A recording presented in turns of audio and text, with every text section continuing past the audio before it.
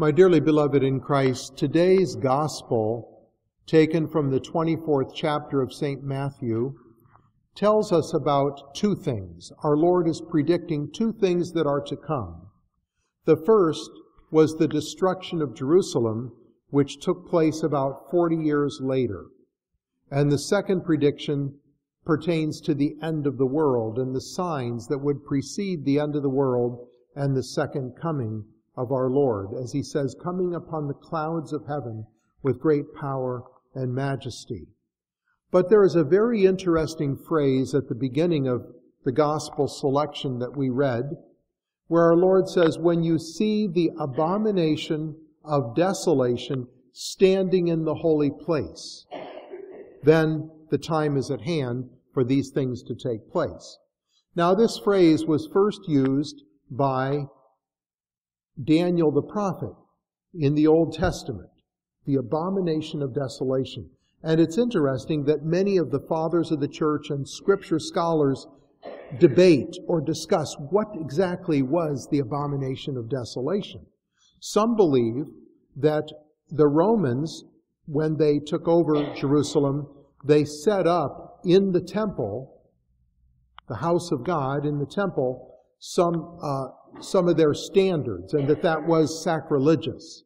It desecrated the temple, and that's what it was referring to. Others, including St. Alphonsus Liguori, says that the abomination of desolation refers to a time when the Mass will be destroyed. And we know the devil has always sought to undermine and destroy the Mass. The Mass is the most beautiful thing in the world. And the Mass is the most important thing in the world because it is the unbloody renewal of the sacrifice of Christ on the cross.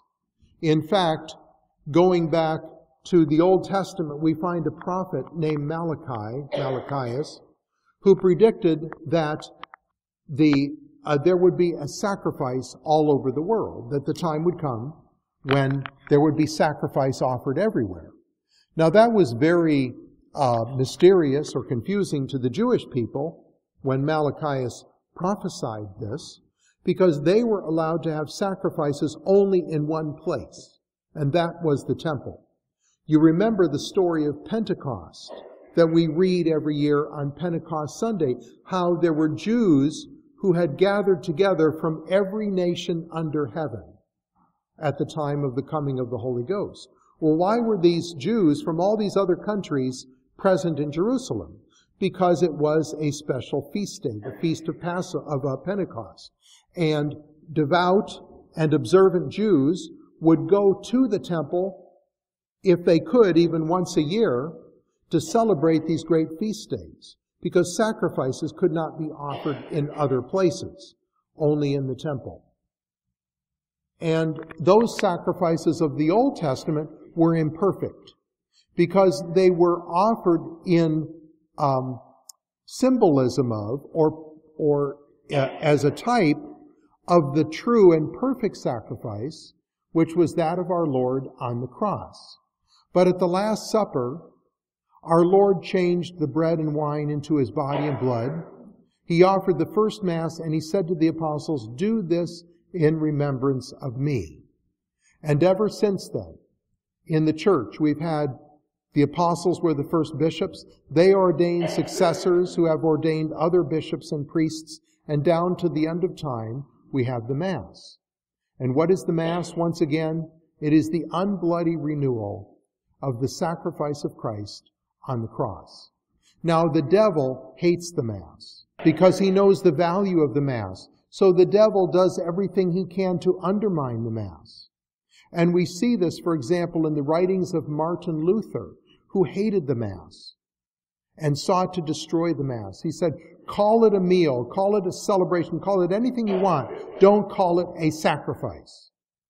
He hated that idea of the Mass being a sacrifice.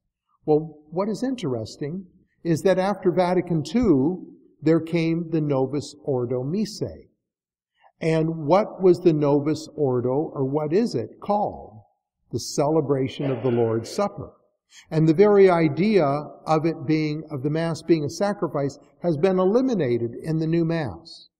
And when the Novus Ordo was written, it was written primarily by a bishop or Monsignor named Monsignor Bunini, who was later discovered to be a Freemason. And he was assisted in this work by 6 Protestant ministers who were invited to come to the Vatican and help to rewrite the Catholic Mass. Why? Because of this whole push for ecumenism.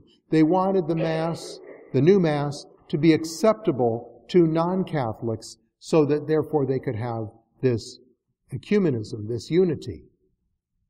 We look at the Novus Ordo Missae and we find that it is not simply a translation of the traditional Latin Mass into English, as some people mistakenly thought. But it was completely rewritten. And one of the striking things about the new Mass is that it is man-centered. The priest turns around, stands behind a table facing the people. For most churches, they eliminate the communion rail, and you have all kinds of lay people up in the sanctuary being lectors and Eucharistic ministers and so forth, or people sometimes invited to come up and stand around the altar, or, the table. So it's a very man-centered. They have the handshake and so forth. It's no longer God-centered. Many of the genuflections have been eliminated. The whole idea of reverence. You'll find people in the modern churches before and after Mass talking in church. There's that loss of reverence. You also find the complete change of the language.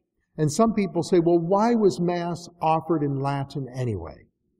Which it has been for more than 1,500 years before Vatican II. But Latin is ideal for the Mass for several reasons.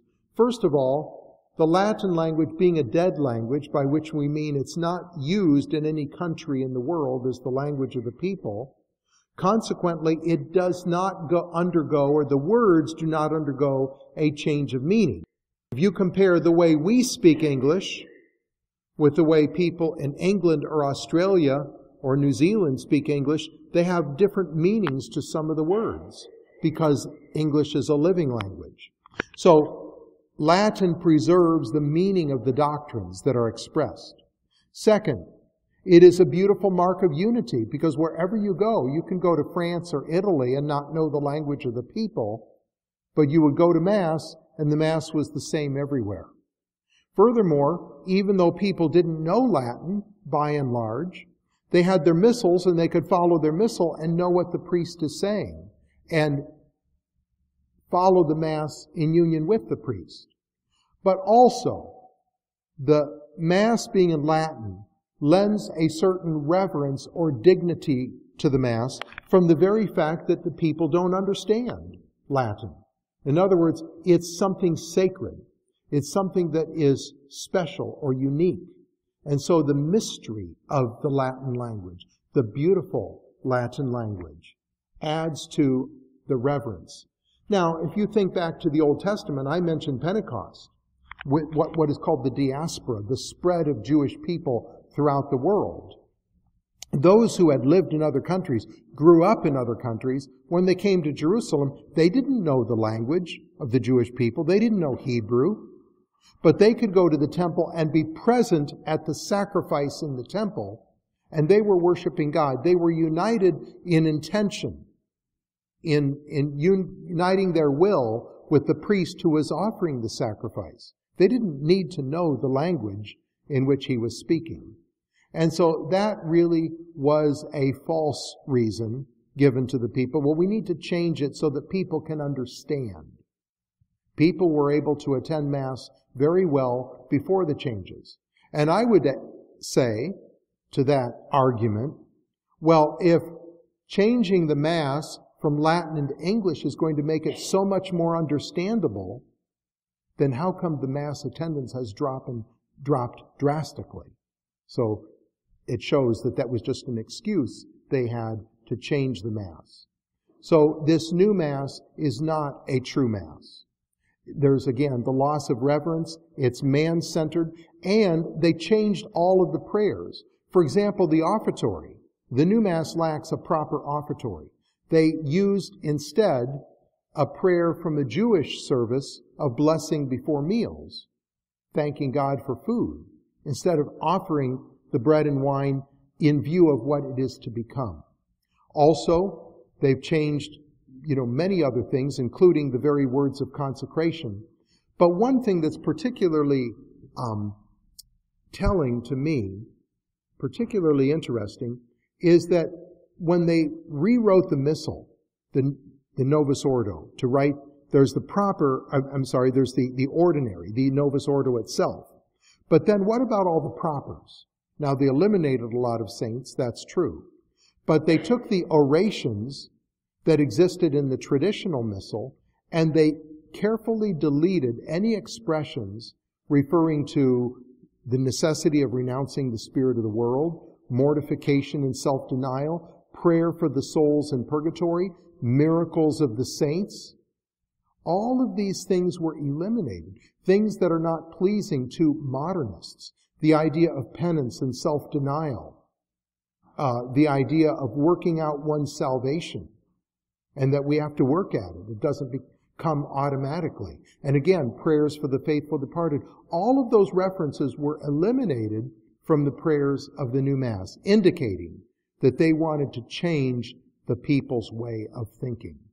So when I read today's Gospel and come across that phrase, the abomination of desolation, it seems to me a very fitting description of the new Mass. St. Alphonsus Liguori actually predicted, now he wrote in the 1700s, he said that those words would refer to a time when the Mass would be destroyed throughout the world. And we know that the devil has always tried to destroy the Mass because it is the greatest thing, bringing down God's blessings upon the world. Again, the Mass is what we call a propitiatory sacrifice. That means it atones, it appeases God's wrath.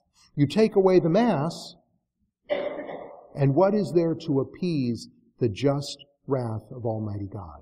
So let us treasure the Mass. Let us remember the value of the Mass. This reminds me of something this was quite a few years ago, where somebody said to me, well, I broke my fast and I can't go to communion, so there's no point in going to Mass.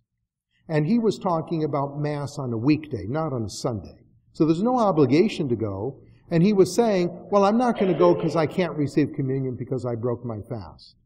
That shows a very poor understanding, a lack of understanding of the greatness of the Mass, just to be present when our Lord is once again offering himself to his Father in the holy sacrifice. The Mass is a perfect sacrifice. It has all of the elements, making it a sacrifice. And again, as Malachi said in the Old Testament, predicting about a time, from the rising of the sun to the going down of the same, my name is great among the Gentiles, for in every place there is offered to me a sacrifice, a clean oblation. And when you think about the different time zones around the world, Mass is being offered somewhere all the time in the world by a true traditional Catholic priest. So let us treasure the Mass. Let us remember when we attend the Mass that we are present, as it were, on Calvary for the unbloody renewal of the sacrifice of Christ to his Father to appease the just wrath of God and to bring God's blessings down upon this world. In the name of the Father, and of the Son, and of the Holy Ghost. Amen.